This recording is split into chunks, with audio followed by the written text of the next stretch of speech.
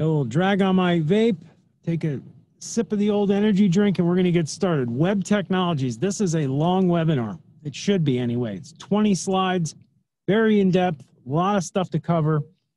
I'm going to breeze through some of this stuff just because if I drill down too much on all these topics, we could be here for weeks. These are big topics. I'm trying to give a broad overview and, a sense of the topic to somebody who needs to know the basic information. So I'm not going to go real in depth into any of these things. Anyhow, let's start with the basics. Now, these days, when you're talking about, web technologies, anything to do with the web, you're talking broadly about computing software and the web because everything is obviously linked now. There was a time when these things were indeed separate. And programming was thought of as being in a vacuum over here, and web servers and web technology was over there, and computing was over there, and there was these tremendous divides between all these different topics, okay? Over time, everything has been merging and meshing together, and as the relevant technologies have changed, as things have progressed, we're seeing less and less real stark contrast between like what goes on a smartphone and what goes on in a PC and what goes on in a server and what goes on in, frankly, your microwave or your television set. Everything is blending and meshing together into one thing. We're seeing trends now that, there are no more like regional internet trends. There used to be, and there are some left, and I'll give you examples. But regional internet trends used to be huge, right? It was like Craigslist was popular out in California, but on the East Coast, nobody used it. Now everyone in the world uses it. Over in the Philippines, for example, there's a website called Sulit that's very popular. It's like the Filipino eBay/Craigslist all sort of in one, and it was regional. Now, these sites are dying down, and we're seeing a globalization of the internet. And we're seeing a monopolization, frankly. Big players are now consolidating, buying up everybody that's little. This has been going on for years, but it's kind of in warp drive now where, individual e-commerce is no longer a big thing. Everything is consolidating as it's changing. So as the technology has progressed, we've seen a progressive growth in certain key players and death in everybody else. And what this has done is it's morphing and changing things. And it's important to understand what you're looking at is a process that is evolving continuously in a centralized direction.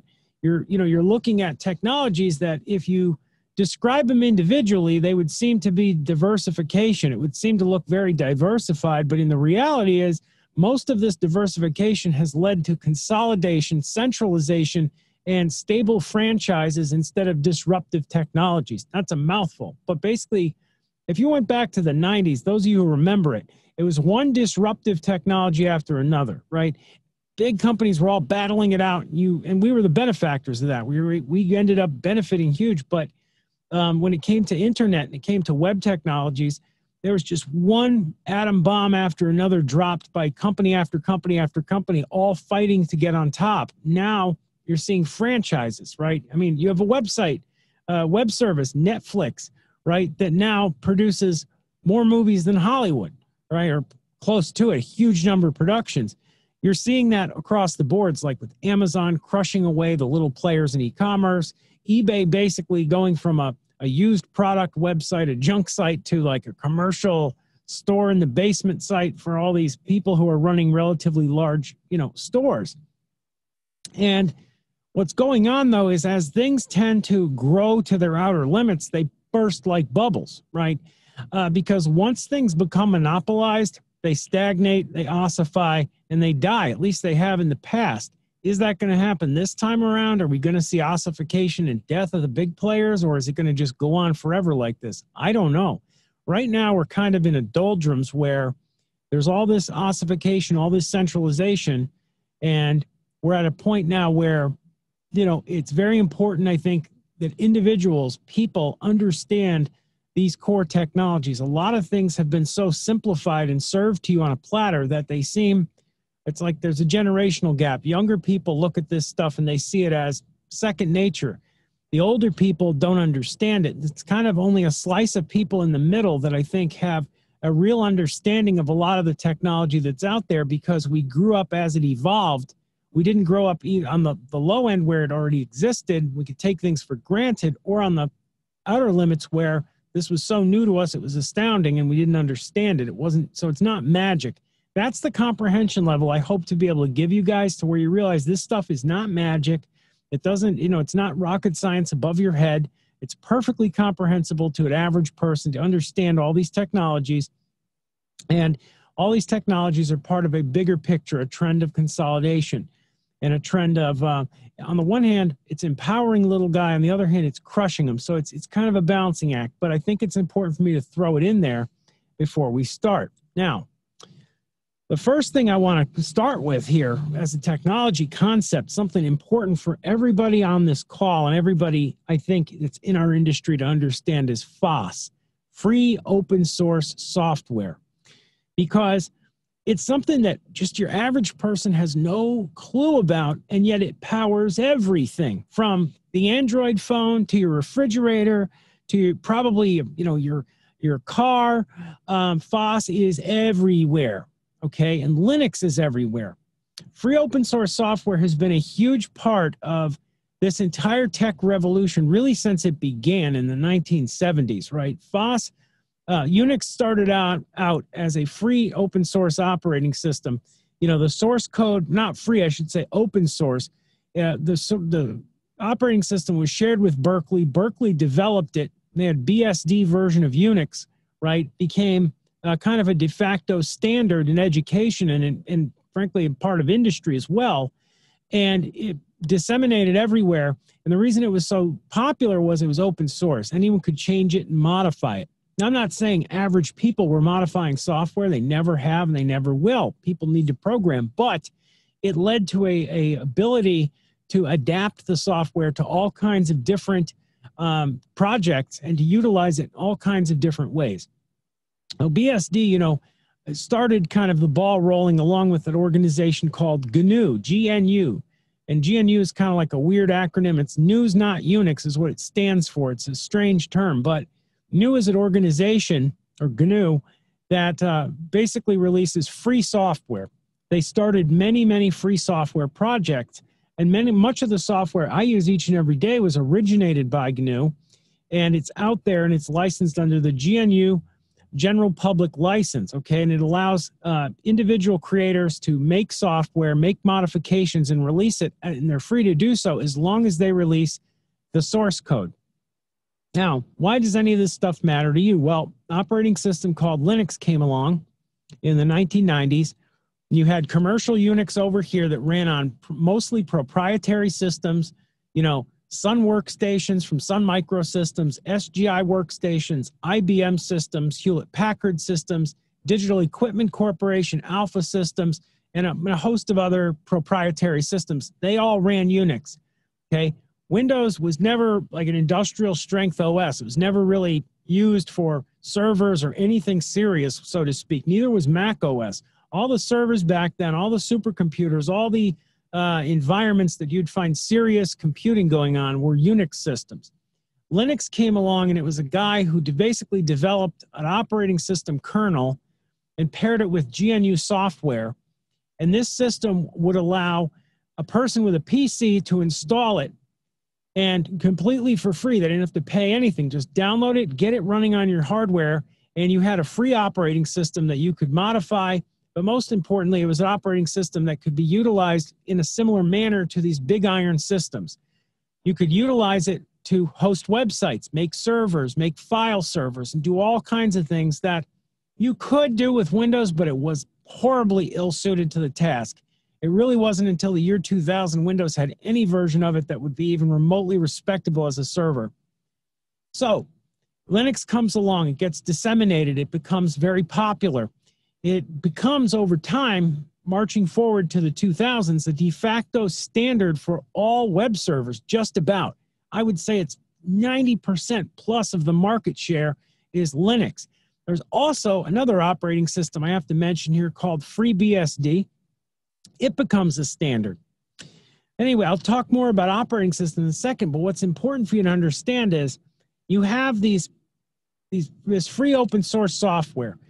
And it's utilized absolutely all over the place, and it's used for doing all kinds of things, for hosting websites, for running servers, for basically running the entire internet behind the scenes. It's not on your desktop computer, it's on the remote server. And we're going to talk a lot about it. And the reason for all this popularity is there's no licensing fees. It's incredibly stable. And because it's open source, it is scrutinized by legions of programmers looking for bugs and fixing them, looking for virus threats and fixing them. Is because when you have a server, it has to be virus free. You have a desktop computer, who cares? It ruins your computer. You go buy a new one. Good for Microsoft, bad for you.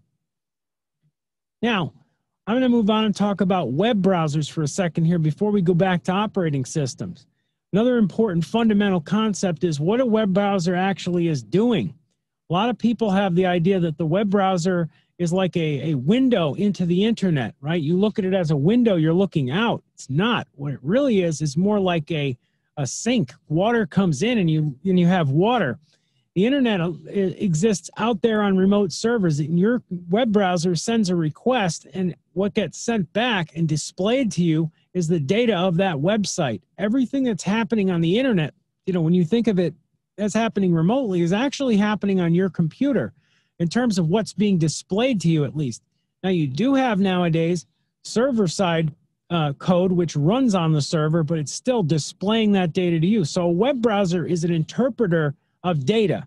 Data comes from the internet onto your system, and you're being shown that data. It's interpreted in a sense.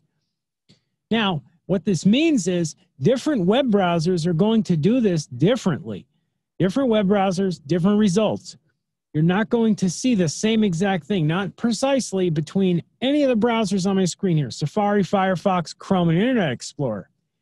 Now, they're all supposed to follow something called the W3C standards. W3C is World Wide Web Consortium, right? And it's an organization that was developed to lay down web standards to avoid, having all kinds of different internet standards so that there would be incompatibility. Because remember the era the internet came out of. It came out of a time when you had enormous compatibility problems between just Macs and PCs, right? It used to be, just nothing was compatible, nothing. It was a real mess. So the W3C wanted to avoid that mess occurring online. So at least we'd all be able to browse on the same internet. They came up with standards, they issue those standards, and just about everybody roughly follows those standards, except, of course, Microsoft. They do exactly what they want, and IE is always the outlier. And it became so bad, it is kind of so bad, we don't even test for IE. IE can load whatever the hell it wants. We don't care. We're here to load for the majority of browsers. The majority of browsers are not Internet Explorer. They're Firefox, they're Chrome, they're Safari, they're Opera. There's all kinds of different browsers out there. Brave, Dolphin, there's tons of them. They all roughly follow the same standards. Microsoft historically and presently too has deviated and done whatever the hell they want. They don't care.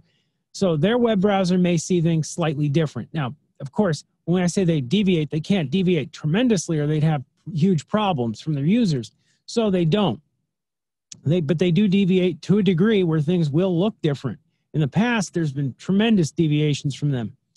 Nowadays, we have more than the concern of web browsers, however. We have the concern of mobile. Mobile has exploded since 2007. I think in 2007, it was something like 4% of users or 5% were online mobile. It's a tremendously small figure. And it was people on BlackBerries primarily, right?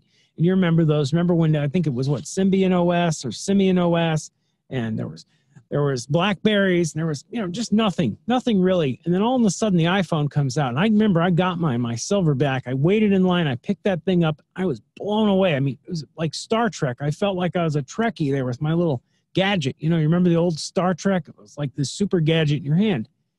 What you need to understand about mobile is fundamentally, from a computer science perspective, mobile systems are very similar to desktops.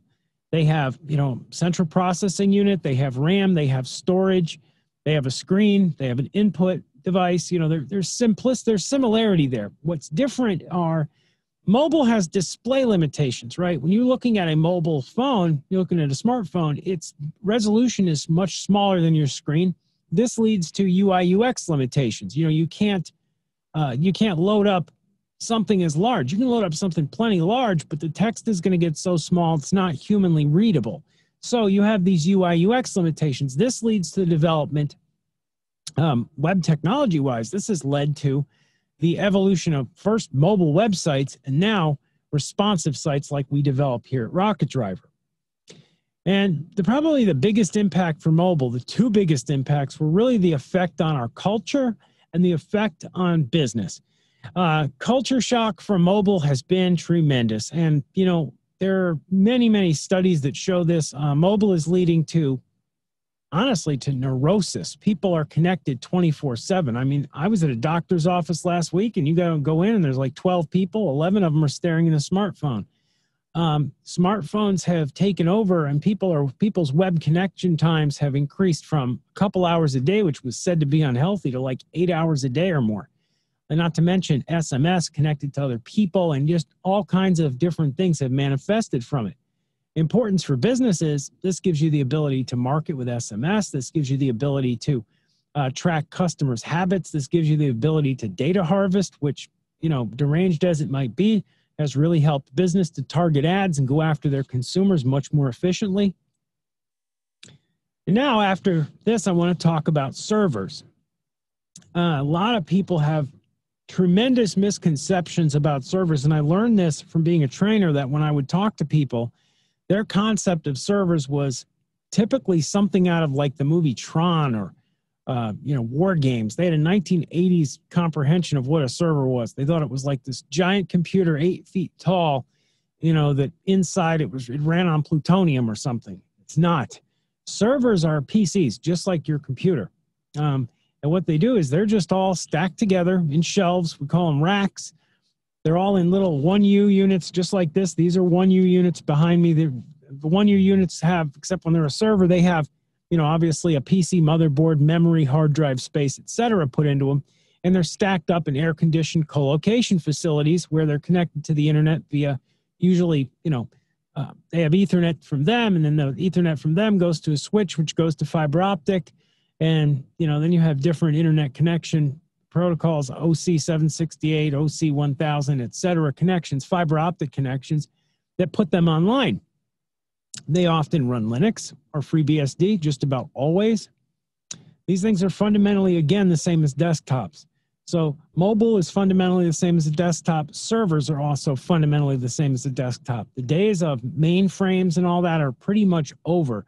Supercomputing, by the way, today is dominated by cluster technology, where you take tons of PCs, you give them really fast internet connections, and then you link them all together and run them as a batch. Okay, that's generally what your supercomputers are doing today. Now, what exactly runs on this PC that makes it different than your computer at your home when we have a server? What runs on that server that's different? Well, basically, there's four things, right? Number one, it's running a server OS, Linux or FreeBSD. Right, usually Linux. Next, it's running a web server. A web server is basically something that it's a software that runs on that computer that is designed to respond when you type in a website's URL and you hit enter on your computer. It goes out, pings the name server, and the name server goes and reaches to that server and says, "Hey, serve the website." Apache web server would be the software that's being pinged to go ahead and to shoot back all the data to you. And that's just a gross simplification, but it pretty much works just like that. So you've got Apache web server. Well, Apache web server requires a database, right? And that's MySQL. That's the de facto. And again, Apache is free open source software. MySQL is free open source software. And the last thing it has to have is PHP. And this acronym is LAMP. They say, do you know LAMP? That means, do you know Linux, Apache, MySQL, PHP, LAMP environment. PHP is a scripting language. It became incredibly popular during the ooze, the noughts, or whatever you want to call the last decade we had, where people were, where we had to have a language that would allow for server-side scripting to go on, server-side activity. PHP became the language. And it's also the language used to write most common content management systems like WordPress and Drupal and others. Now, all these servers people ask all the time, there's a lot of intimidation when it comes to interactivity between, an average person and a server. It comes down to a lack of familiarity, which breeds a lack of confidence.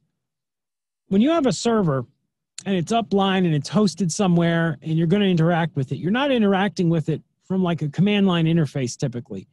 Okay, you're typically interacting from, cPanel, right? Control panel that's installed on it. Like if you have GoDaddy and you had a server there, you would interact with it in an abstract manner where you're not going to have to know a tremendous amount of code. But it's way above the level of your average business owner or average user. It's not like it's far out. It's like a car engine. You don't have to be a scientist to change your oil, but you can't just open it up and start working with your fingers and expect to get somewhere. You have to know what you're doing a little bit, but you shouldn't be scared. You shouldn't be scared of servers either. There's always network admins that are handling the administration of servers, and typically you can engage with them as well. Now, why is this relevant to you guys? There are going to be cases galore where you're going to have clients, right, where the client has a website. Let's say their site was built in WordPress, and the site's upline, and it's sitting somewhere, and you have to get access to get into it because you need to get images out of it or something like that. I'm not saying that you should hop in and just jump and do it, but you should know enough to understand that you can, because you're going to have a lot of companies and stuff that are going to BS you like crazy about this. I really mean it, where you're taking away someone's client and they're going to tell you, oh, no, we can't get in that. That's a server.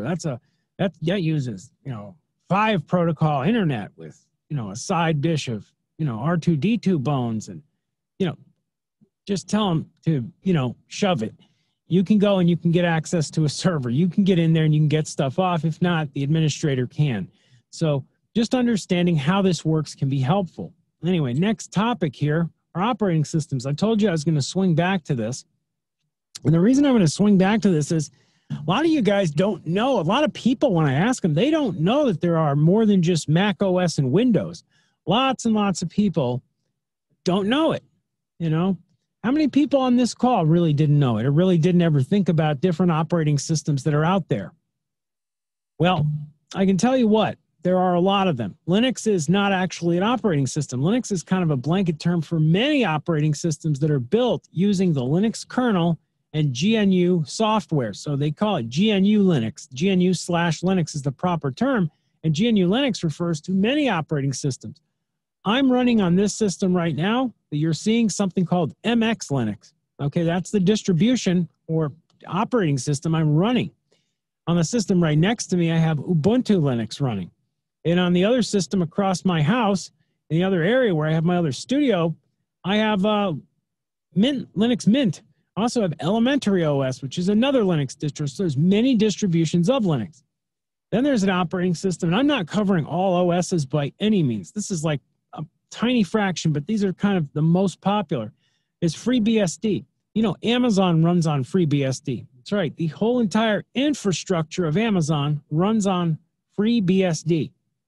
Pretty big deal to know that. Pretty big deal to understand that. And BSD, again, is Unix. Now, BSD also uses something called the Mach microkernel.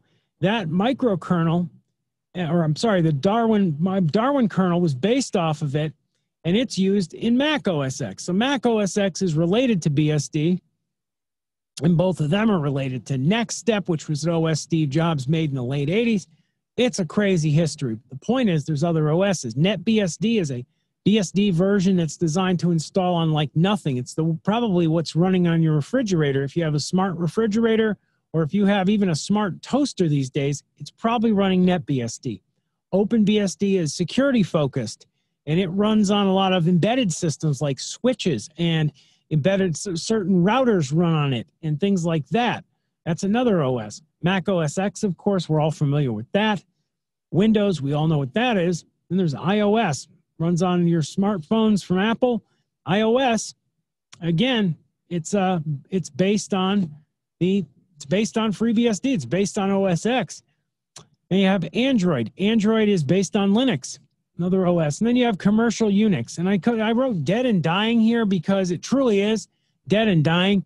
At one point, there were so many different distributions out there, and there still are many of them alive, but they're incredibly shrinking market base because there's no development going on in the big picture, and really they're out there to support legacy systems.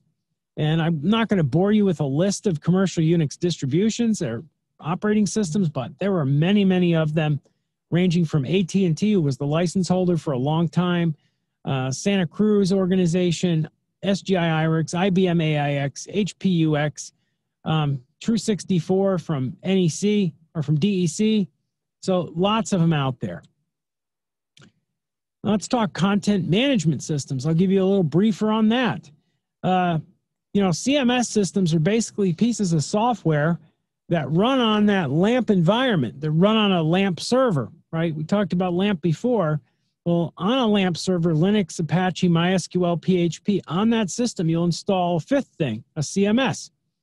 And the CMS takes advantage of the database, PHP, MySQL.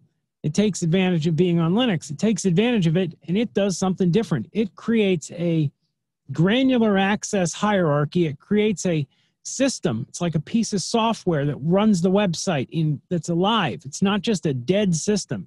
A classical website is a dead static pool, right? You walk up, you request something, and there's a file. The file is index.html. You go to an old site, you'll see it at the top of your browser. It says index.html. That file is just sitting there. Someone created it, put it there, that's it. It loads static, and it loads static content.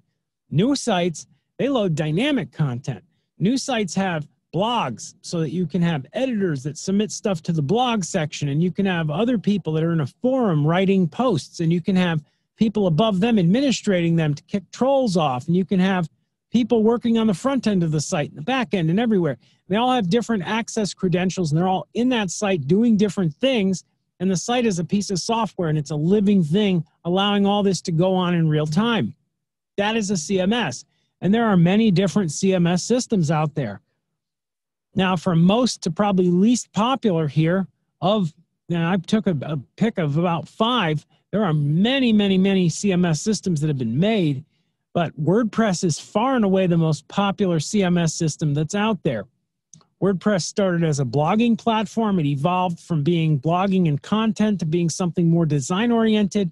It became very popular, and today I believe it's 17 or 18% of the internet is WordPress sites, which you'll say, that's not much. You're crazy. 17% of the internet is like 1,000 times more than second place here. That's enormous when you consider the billions of websites out there. Drupal is another CMS system. It's very popular. It's nowhere near WordPress, but it's probably 3 or 4%, something like that, but still very popular and a great CMS system. Again, these are both written in PHP, all right? They're written in PHP. They run using Apache and MySQL, and they're different analogous CMS systems. Joomla comes in third place. It's out there. It's another CMS system. And now the next two, Django and Plone, are a little bit different. Django and Plone are security-oriented CMS systems. And in the case of Plone, it's kind of a framework, not really a CMS, but it is considered to be a CMS of sorts. From different sources, you'll get different opinions. Now, what they do is they don't run on PHP. PHP is a scripting language. They run on Python, which is an interpreted programming language. And I will explain languages in a moment, but for now, understand these are much more secure. However, they also come with much more complexity to build and to implement, and we'll get to that in a moment.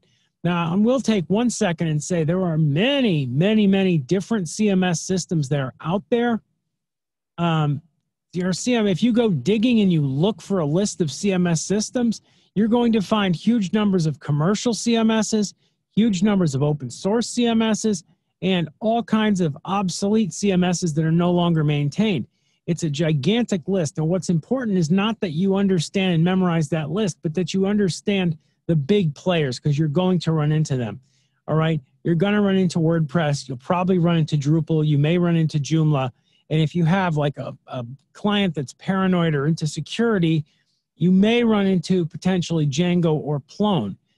Big corporate clients like banks and organizations that need an additional level of security sometimes gravitate that way.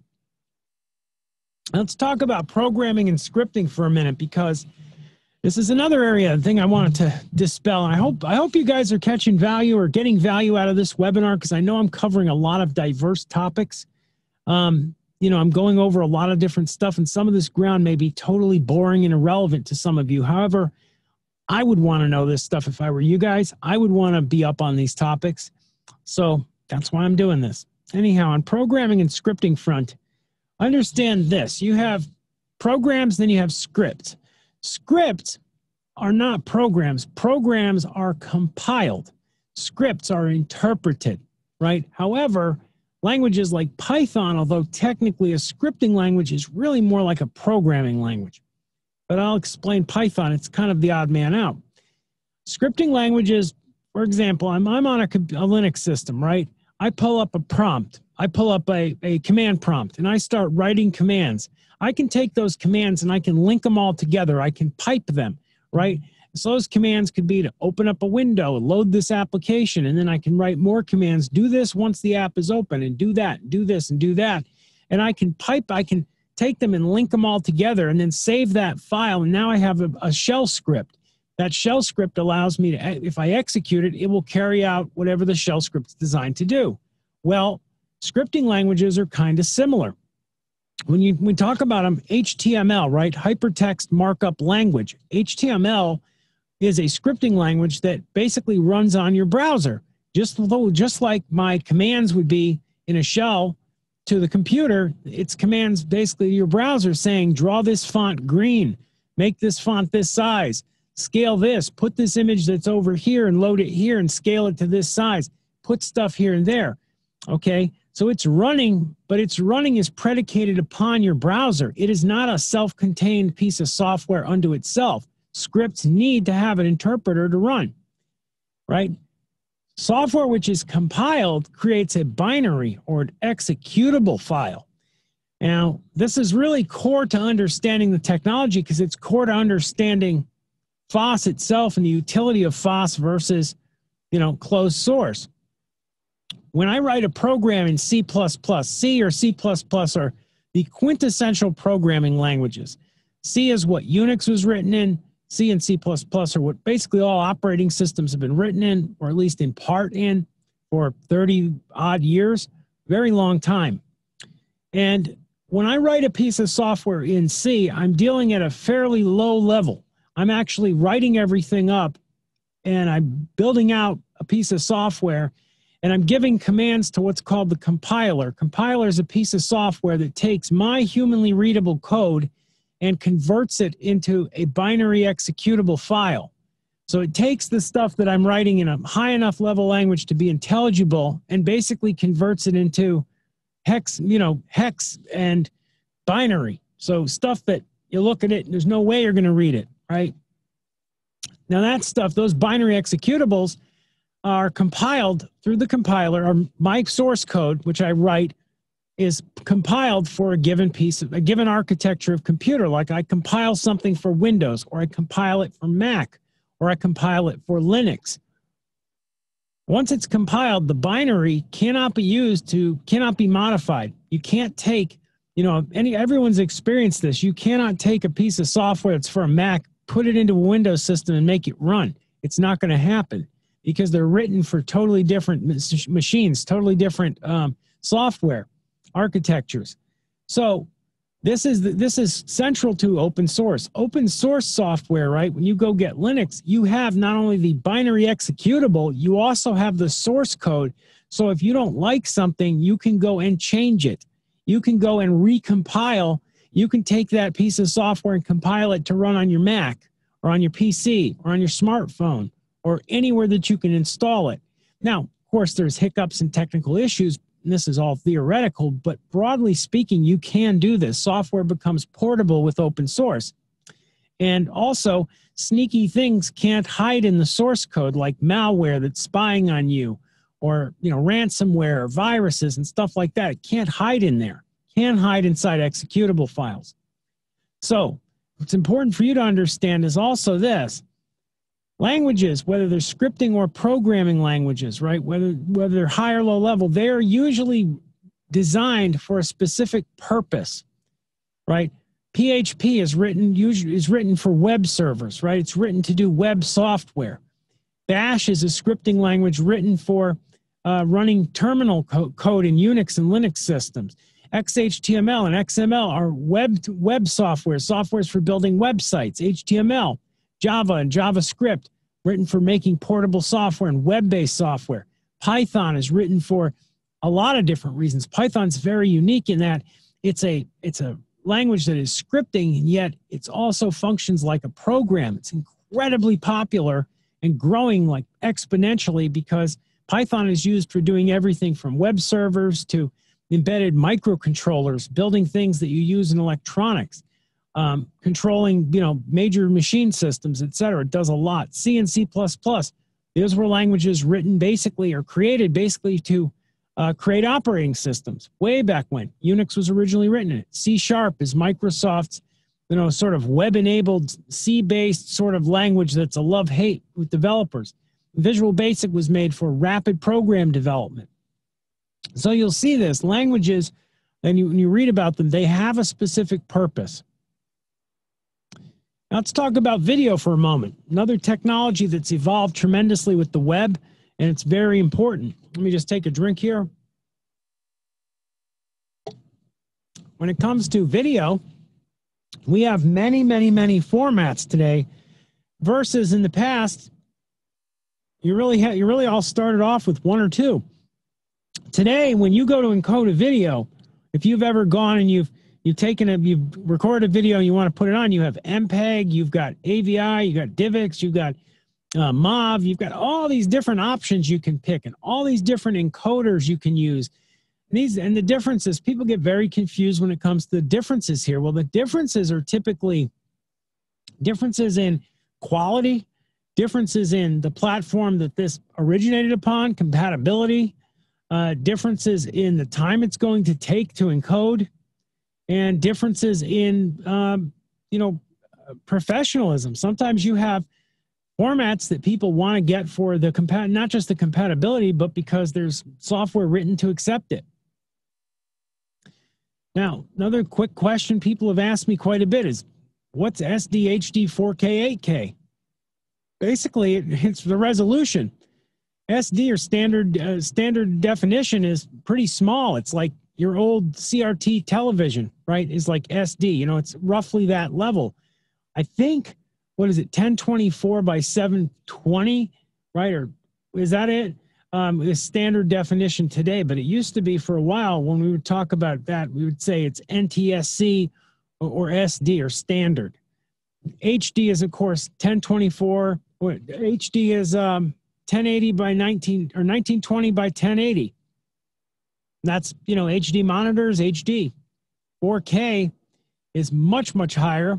And I don't off the top of my head, I believe it's 3,900 something by, it's roughly 4,000 across, which is, I think, where we get the 4K from. And 8K is going to be like 8,000 across. 8K is on the horizon, but it is not here yet. Barely anyone has switched to 4K. WebM video has been an enormous innovation in that you'll go to websites now and you'll see the background is moving. It's alive. Something's there. Well, what's there? It's WebM video. WebM was a format. It's freely available out there. It was released specifically to enable creators to build videos and to embed them in websites.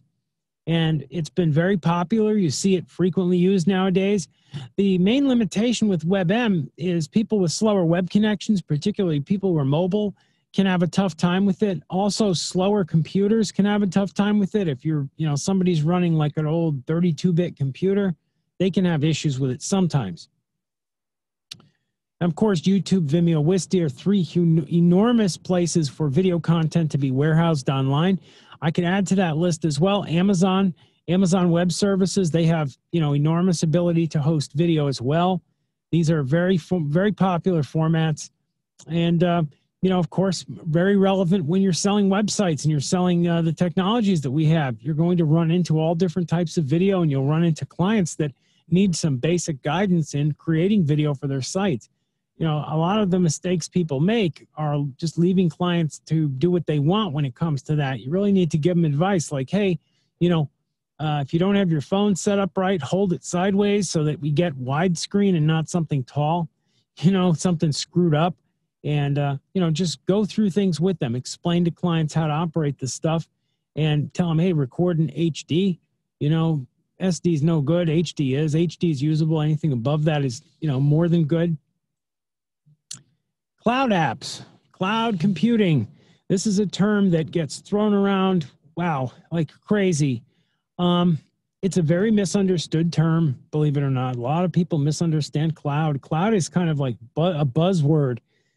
We've had web-connected software since the 1980s, believe it or not. You can go all the way back to the 1980s, and there was software out there, websites that you could, not websites, BBS boards, though, you could log into and you could do shopping and stuff like that.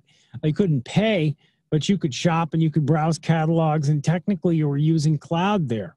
Technically, that was cloud computing. There was software that could dial up and upload the file and sync it, as far back as 88, 89. So the term cloud computing really is a newer term for something that's been going on the whole time, and it's just web connected, internet connected software is essentially what it refers to. It references data being warehoused not on the computer locally, but on a server remotely and accessed locally. That's one way that it's referenced. It's also referenced in terms of I uploaded a file to the cloud. Just means you uploaded it to a remote server.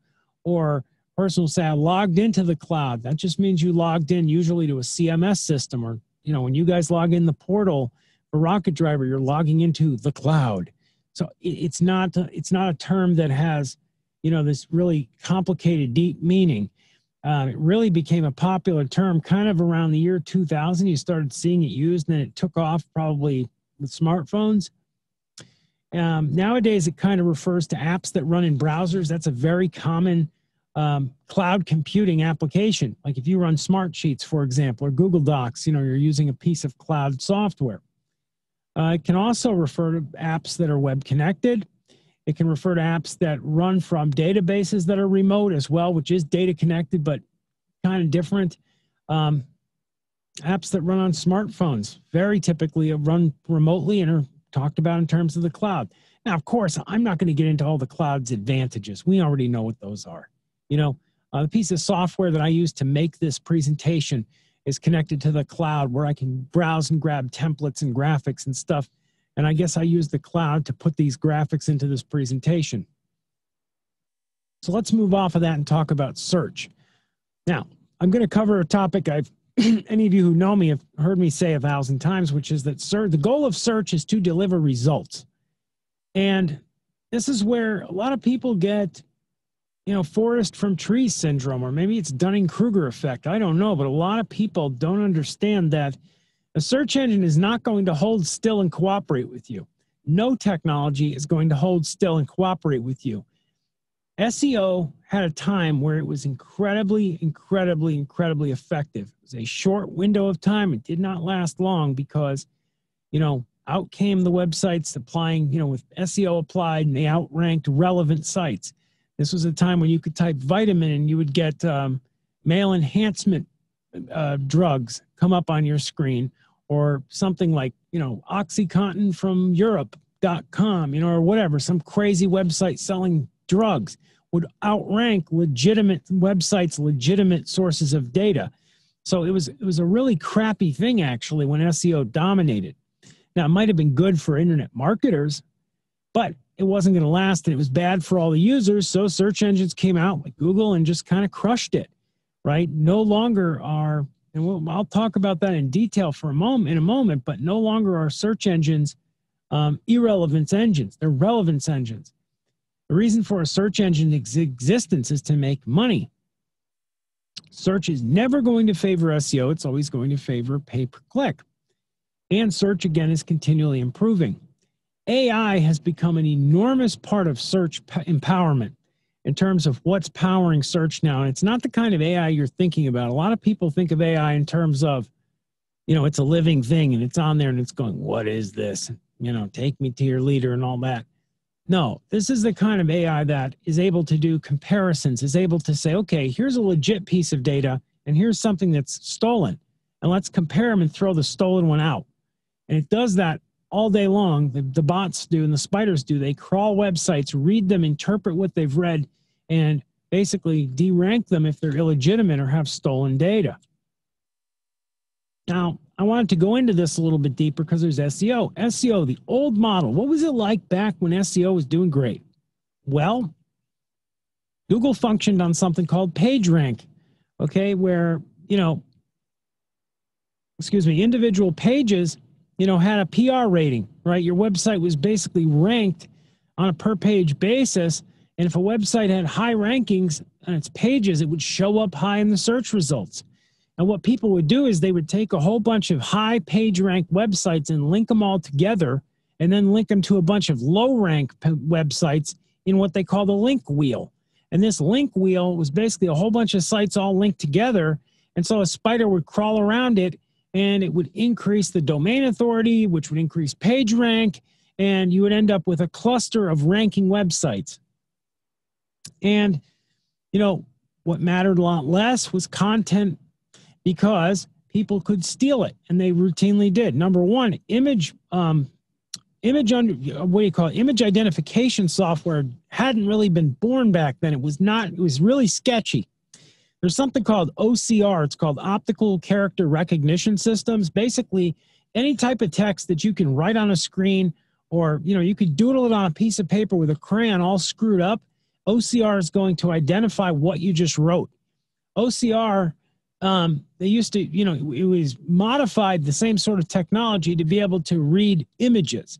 Over time now, copies of images are found out, in a nanosecond by the spiders. They see it, they know it's a copy, they know where the first time they saw it was, and that's the place they're going to give credit to. They're not going to give credit to you for a piece of content you stole. Same thing for written content. Plagiarism software, and this is where AI is helping. Plagiarism software was in its infancy. There used to be something that people would do called spin taxing, taking a piece of software and running it through another piece of software, taking a piece of content, running it through a piece of software, running it through a piece of software, and then after they ran it through the software, it would change it. It would go and it would grab synonyms, and it would just mutate the text so that what came out was something quasi-original, but it was crap, right? It was like garbage to read it. Because when you take words and you just use a thesaurus and stick in analogous terms and so on, you're not going to get something that's really literary, that's proper in a literary sense. So that went on back then. And then we had all the sleazy stuff that was going on. It still is going on. People still try it. You see it sometimes. Like, remember back then, I'm talking like the early ooze to mid ooze, where you would see every forum was just flooded with bots dropping links. Before it got shut down, Yahoo Chat was just literally clogged shut by bots. It's part of why it was shut down. All over the internet, forums, social bookmarks, any open comment section was just, hey, I made $1,000 a week and buy here. It was all crap everywhere. There were social bookmarks like that, forum spams like that. It was a broken model. And it became very apparent very quickly with some of the high-profile scams that went on, JCPenney, for example, that something had to give, that changes needed to be made, and the new model was basically born. Now, Google rolled out this new model, but Bing followed suit. So did Yahoo. So does everybody else, of essentially putting content right at the heart of SEO.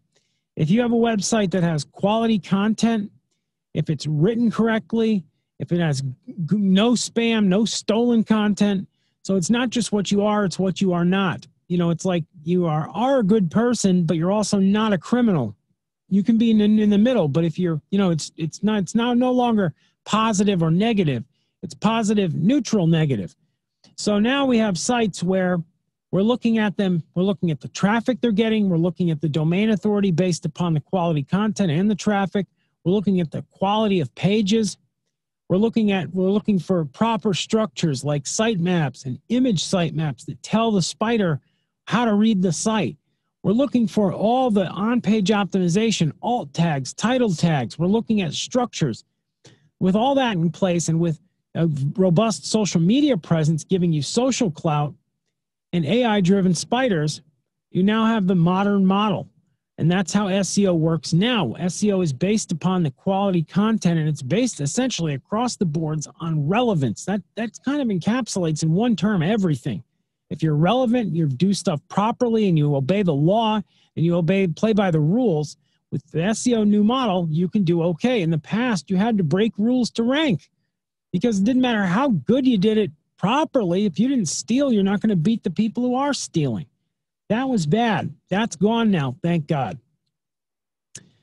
And of course, social media. A lot of people have miscomprehensions of what social media is and how it functions.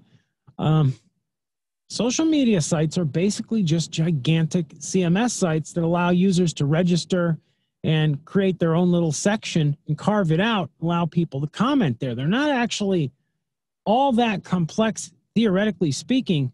The complexity comes down to the implementations, but social media sites are just giant data centers. If you were to look at them physically, they're just mega centers of computers all clustered together, running a gigantic content management system.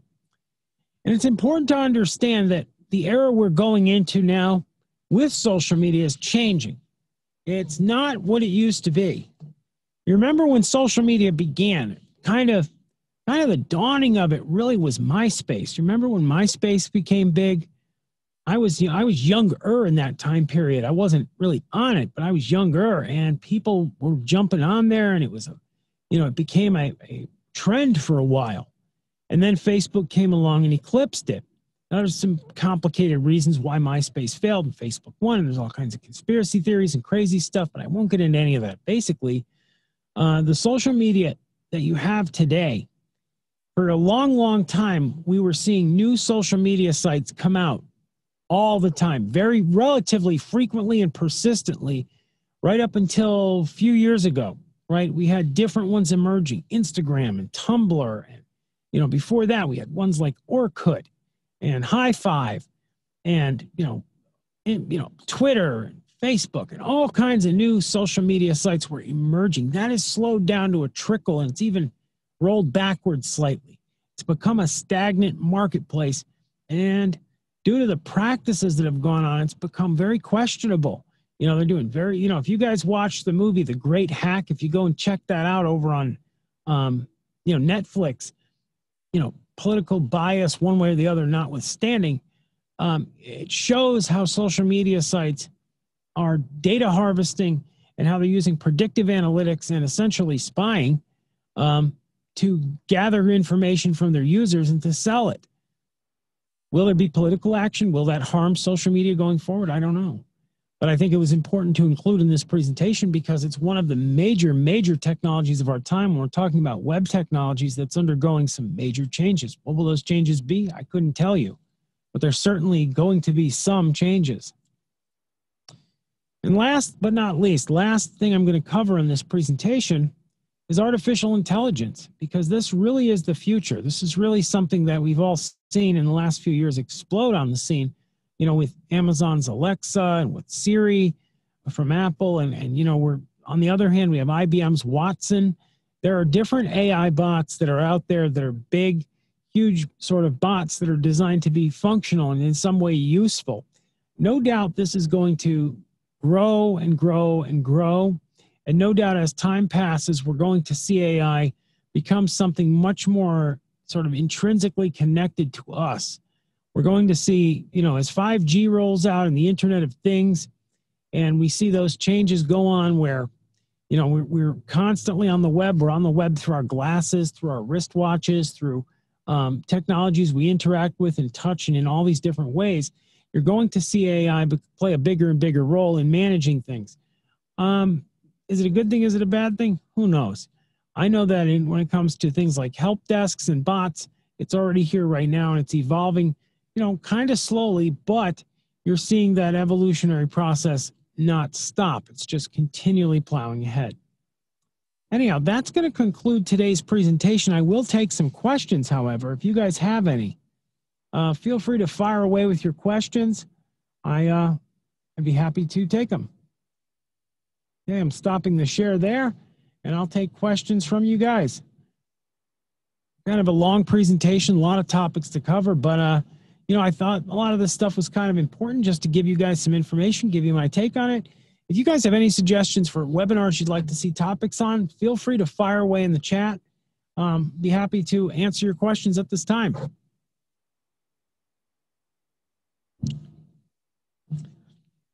And if nobody asks a question, we're going to end the webinar. So feel free, you know, don't be hesitant. Don't be bashful. I know you guys, you're bashful over there. You don't jump in there and just throw your questions out. I know you got questions. So fire away. All right, let's see. Any questions? All right, guys, I'll wait a couple minutes. Nobody asked questions. Let's see here. Let's see, on my last question, Rocket Drive is going to be a one-stop solution between websites and selling marketing solutions for other websites to market their company. Tom, we're working very hard on rolling out some service expansions of Rocket Driver. We are rolling out some service expansions here. Although it's not something we can snap our fingers and make happen really quickly, we are working as hard as we can, you know, behind the scenes on that. And relatively soon, we'll have stuff rolled out. But yeah, I think maybe what maybe Tom did his webinar, he talked about they're going to be marketing solutions. Yeah, I mean, all of our solutions are designed to help businesses market themselves, I guess.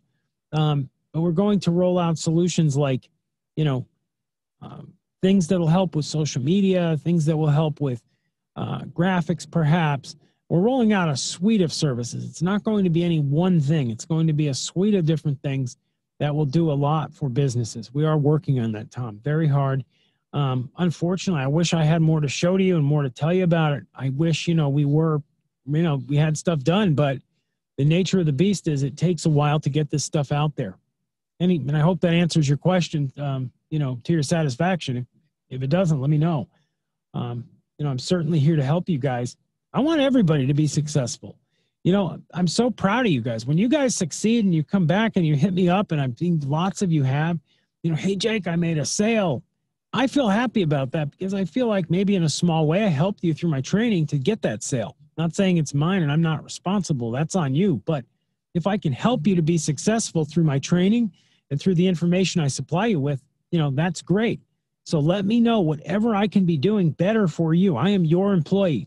Please literally feel that way. Don't just think it's buzzwords. I'm not sitting here reading from a teleprompter or throwing you a bunch of scripts. I'm not the news media, right? I'll tell you the truth. And, you know, treat me like your employee. Let me know how I can help you. If there's anything that I'm failing you on, let me know that as well. Yes, Sorrel, they're all on YouTube now, on Rocket Driver's YouTube channel. We're posting all of our webinars there. So they'll all be there, and we'll be posting, you know, more and more stuff as time goes on. All right, guys. Well, I'm going to wrap up today's webinar. It was great speaking with all of you. I really look forward to next week's training. If you have any questions, please hit support. Let us know. Let me know. I'd be happy to create some webinars on topics you'd like or do trainings that you'd like or anything like it. I'll see you guys.